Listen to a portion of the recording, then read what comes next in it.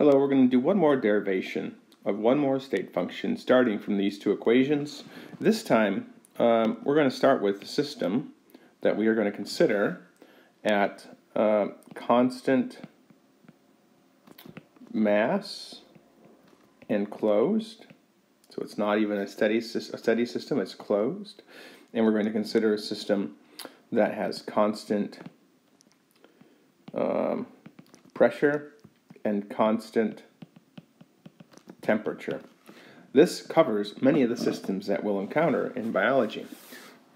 Starting with these two balance equations here. For energy and entropy, we're going to start by crossing out terms we don't need. So first we're going to cross out the terms consistent of kinetic and potential energy. We don't have any perceived changes in that. All of these terms that have flow are now gone. And now we have what can we get rid of that's left here? Actually, the Q and the WS and the pressure volume. None of our conditions right now lets us take any of those out. We can get rid of the flow terms on entropy as well, leading to a modified version of these two equations.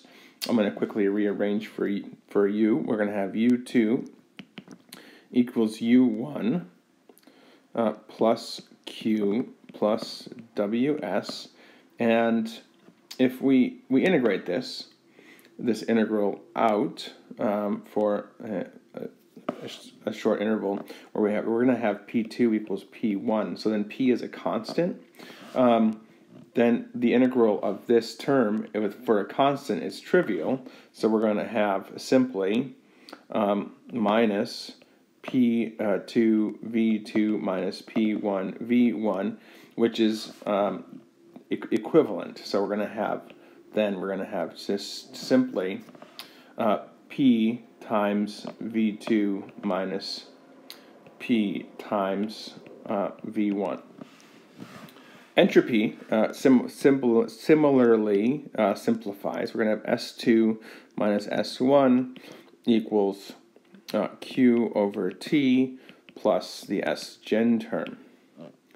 So what this combination gives us, if we rearrange our two equations, following a similar substitution that we did for Helmholtz, rearranging this equation for Q, substituting Q in, we're going to have, in the end, this new energy that we're going to define, where we're going to have WS is going to be equal to U2 plus P2 V2 plus, minus now TS from the rearranging of this, S2, minus U1 plus P1 V1 minus TS1.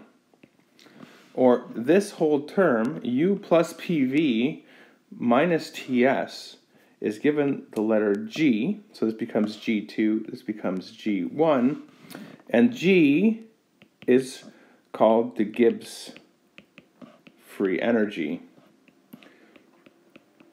And you'll notice that within these brackets here, we have our familiar U plus PV, so G we can define as U plus PV minus TS, which equals enthalpy that we looked at before, minus TS.